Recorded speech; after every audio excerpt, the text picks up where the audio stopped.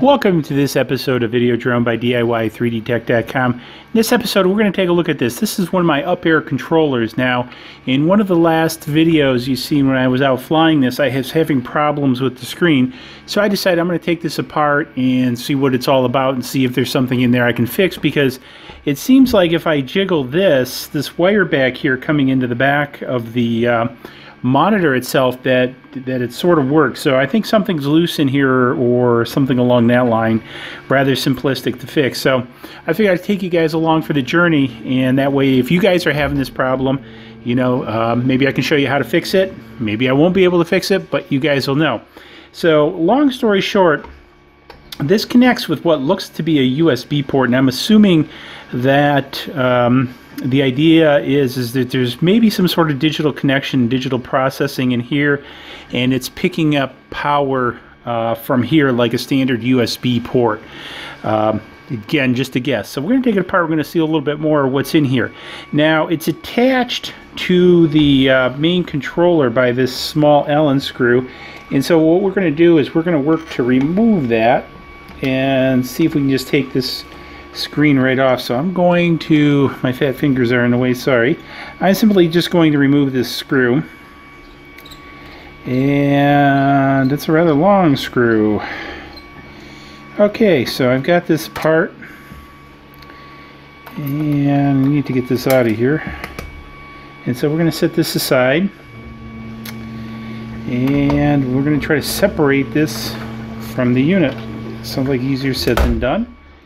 So there also appears to be some sort of a little shim in here too. So there's a little brass shim. I'm going to set that over here with that piece. I'm assuming that probably shims it out. Oh, there's two brass shims, and I just dropped one on the floor. So apparently, you know, that's kind of a nice, because apparently there's brass shim. I see. So inside here, it's recessed on both, so there's brass shims going here. So, you know, that's one of the things that surprises me in some of this Chinese stuff, how they will go through something like this, you know, the brass against the metal, versus just, you know, having one piece and who really cares.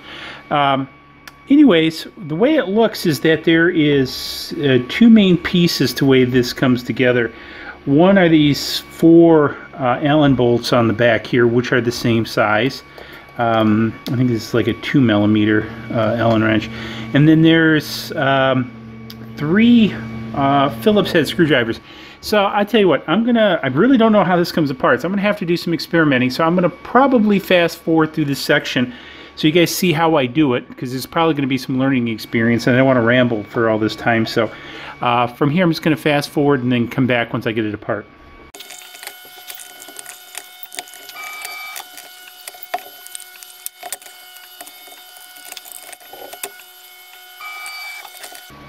Okay, so we're back. Long story short, this bezel just holds on there and pops off. You've probably kind of seen that in the time lapse. So there's little grips around here, so be careful when you pop it off, but it doesn't seem to be major. And here's the small electronics. There doesn't seem to be much back here. And this ribbon connector connects to this ribbon here, and it just has an LCD panel right here. Now, I don't see really anything loose here. It looks like it only connects via 3 wires, so I don't think I'm not sure if there's any digital signaling processing here at all, or I think it's just a straightforward monitor. Since it's getting power, I'm thinking this white wire might be bad, and so what I may have to do is kind of trace this back and see how this actually comes into this unit, and kind of set it up again and see what happens, because I think it's this white wire that might be bad. So I'm going to play around with that, and then I'll come back and show you guys what I find.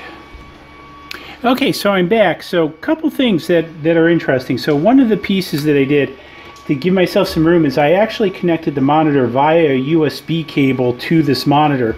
So this is sort of one of the interesting pieces. If you wanted to kind of separate the monitor from the control, it appears you can use a USB cable. The other thing I discovered is I believe my problem with this was simply the ribbon cable connection to the controller on the back was loose. Because as you saw in the first section of the video, I had it actually came apart rather easy, separated the controller from the LCD. And I'm trying to get this back open so I can maybe show this a little bit. And I'll try zooming in on this a little bit. Let me get this up here. So what happens is this ribbon cable here connects to this connector. Now what happens is there's latches here and here, and it goes underneath. And what happens is this pulls forward on both sides, and this ribbon cable slips in. And then what happens is these go back forward to lock in the ribbon cable to the controller, if you will. Now, I think what was happening is this was loose, and then when I would move this wire, it would actually move this whole circuit board, because this circuit board just sits loose in here. This circuit board is not taped down or anything to the back of the unit. It just floats in the back, so this thing can get jostled and this can come loose. So what I'm going to do is I'm going to put a piece of packing tape underneath here, because this is metal, the back of this LCD screen, I'm sure for EMI protection. And again, there's nothing here that locks this board in place. So what I'm going to do is put a piece of tape underneath here, then probably put a piece of tape over it to kind of hold it in place. So let's go ahead and see what that looks like when I'm done.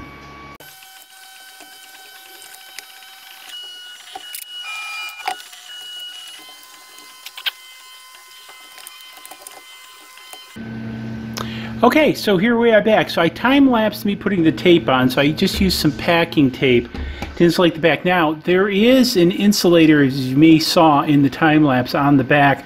It doesn't cover the complete back of it, though. It kind of like is more of a standoff insulator.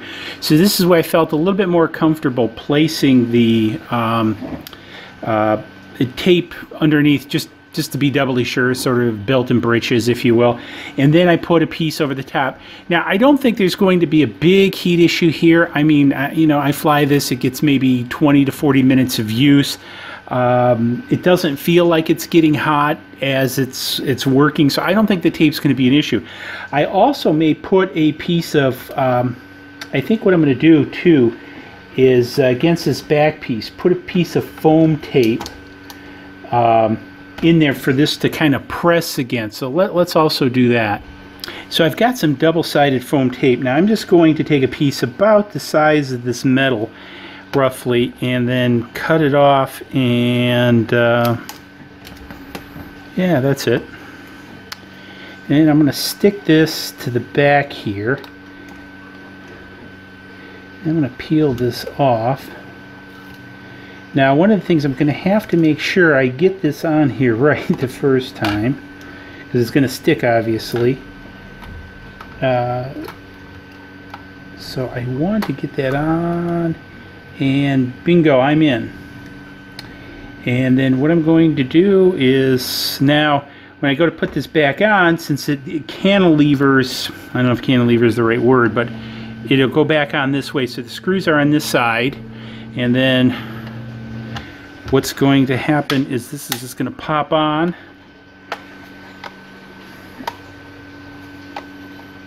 And I am going to turn it around. And I'm going to take my screws. And these are tiny. You notice if you watch my other channel, I use these little tiny cups all the time for holding parts. So I don't get them mixed up, and then a lot of times I will use multiple cups to separate my parts. They're cheap, it's easy. I highly recommend doing. So I just want to get this back in here. And there we go. So it's working, it's the right way up. So you can see my voltage of the controller. I'm getting white noise from the receiver because obviously I don't have the quadcopter turned on. And I can shake this, and it's not doing anything where before if I was wiggling the wires. So that's what was happening, is that cable inside, that main cable was coming loose, and that's where I was having my problem. So rather simple, easy fix, and with that extra stuff in there, obviously it's going to hold it. So your mileage may vary, but again, if you're running into this problem with the UPair, it's a rather simple fix, just reseating the cable and then doing a couple of those things. I could probably reseated the cable, I'll spit it out, and it would have worked just fine, but now I've got the extra belt and britches protection of now that board's not going to move around in there and I'm not going to have a problem while flying. So hopefully you found this interesting and handy. If you did, give it a thumbs up. Hit me up in the comments below if you have questions. Subscribe button's coming up over there. And hey, we'll see you in the next video and we'll go out flying. Cheers.